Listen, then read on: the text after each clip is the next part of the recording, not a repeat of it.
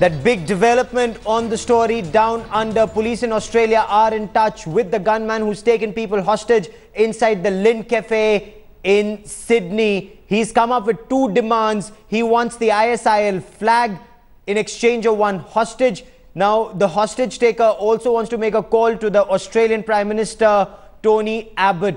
The hostage taker has told the police that 4 bombs have been put at different locations, 2 at the cafe, 2 in the Sydney business district.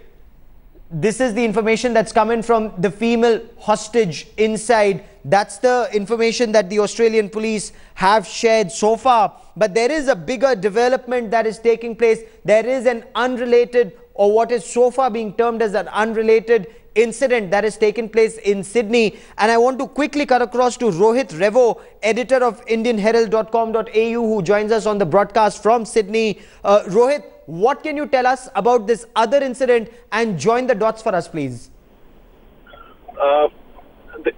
What has come out during the past hour is that there have been terror raids in Sydney during this weekend, and 2 people have been arrested. And it is believed that these hostage taker or the hostage takers inside Lindt Cafe, they are part of this gang. And the rest of the gang has advanced their plans and led to this terror raid.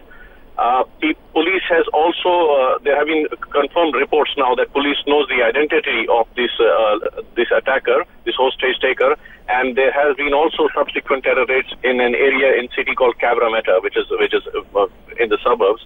And police claim that these arrests are not related, but I believe that there is profiling of the person going on. They would know exactly what he's doing and what his accomplices, other friends are, and they would be doing that investigation.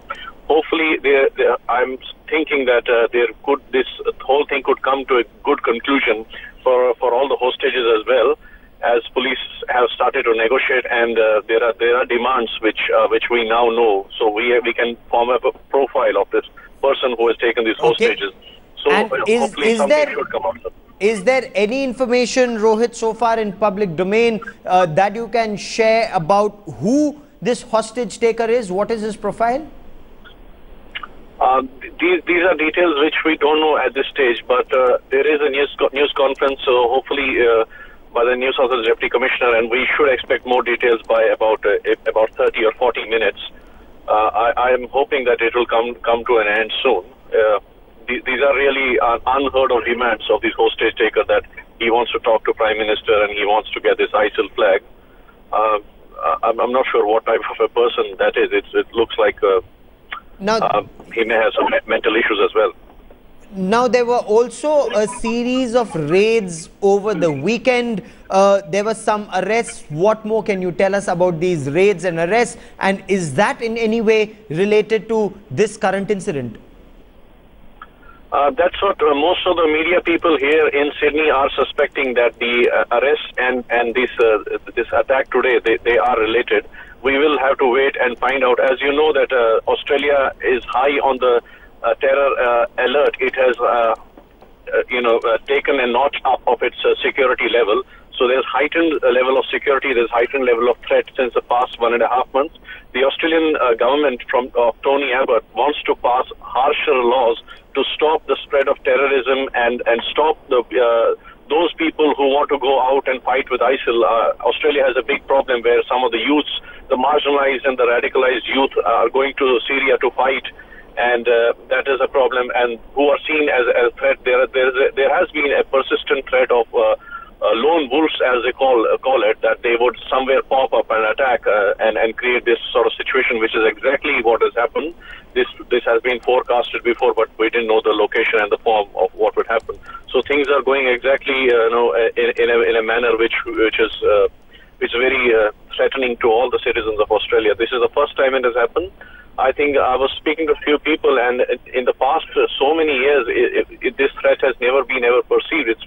I think it's only during the World War, when Japanese came to attack Australia and tried to attack it, such as a pair. So this is the first time people have started, and they're seeing terrorism so close to their own workplace, their homes. Very, very sad situation. This indeed appears to be the case. And what more can you tell us about the raids that took place over the weekend? Were they just in Sydney? Do we know the identity of the two who were arrested in these raids? The only thing we know is that one of the person has been kept in a very high security prison, and the other is also other person has been arrested.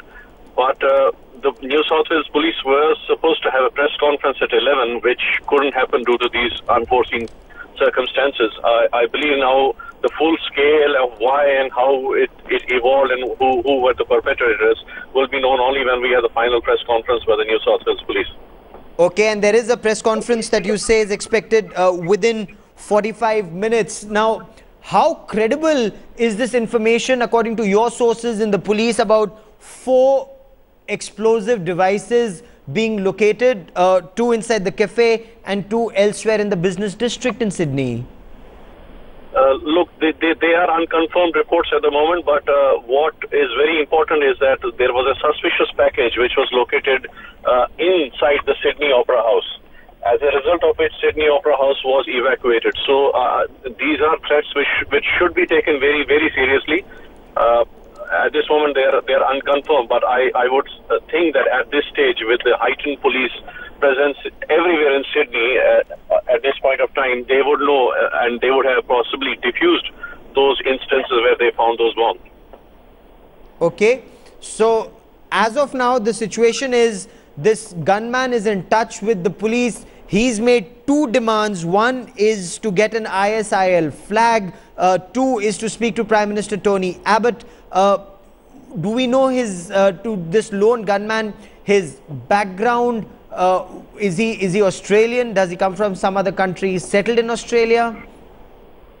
Unfortunately, it's too early to know these details. But there have been again unconfirmed reports that he is monitoring social media. He knows exactly what the world leaders are talking about and what the world is feeling about. So he has access to Facebook and Twitter, and he's perhaps monitoring and making his next moves based on that.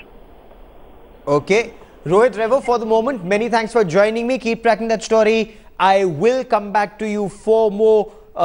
We will continue to track this story very, very closely. There's a hostage crisis currently underway in Sydney, in Australia. A short while back, I spoke to one of the eyewitnesses, Nick. Let's listen in.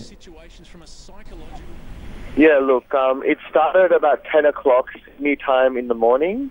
There was one armed gunman, with a backpack. We obviously don't know what was in the backpack, but there was one armed gunman, and there was about 10 employees of the cafe in there already, and they're not sure about how many customers were there, but the CEO of Lindt estimates there to be, at that time of the day, there should be on average about 30 customers. So the estimate is that there was something like 40 people there, and with the gunman having them hostage. Earlier in the day, he had the hostages holding up flags with writing on it, which obviously that they weren't too clear on what it said, but it referred to Islamic writing. But as the day has gone on, the Prime Minister of Australia has made a statement. Also, the state police also have made a statement. And yeah, in the last sort of 1 or 2 hours, so this has been going on for more than 7 hours now. In the last 1 or 2 hours, 5 people have managed to escape from there.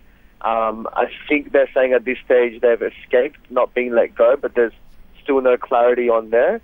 And the whole sort of street around there's hundreds of police and a lot of media people, but it's all been locked off, and traffic is like crazy. It's kind of like traffic in India now, in Sydney, in the CBD as well.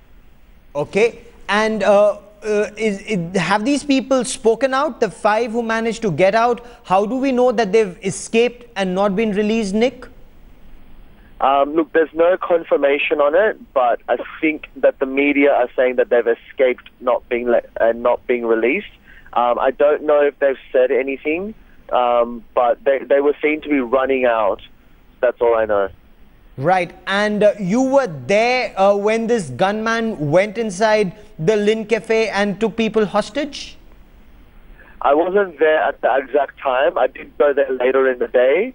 And I think just in terms of the actual, a lot of the people in Sydney, people are like companies are letting people go home just because this is an event that in Australia it is not very common. So everyone is in a state of shock here, and most importantly, wanting this situation to be resolved well and the people to safely, obviously, escape.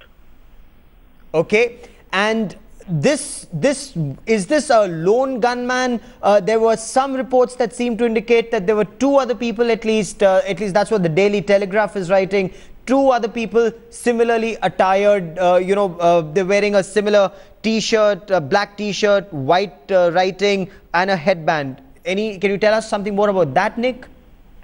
Yeah, so there was reports that there was maybe 2 or 3 people, but the video and all the sort of the actual images have only shown one person by himself with a gun in his hand and a backpack. So it's confirmed that it's the one person, but if there's any additional people, there's no confirmation about that.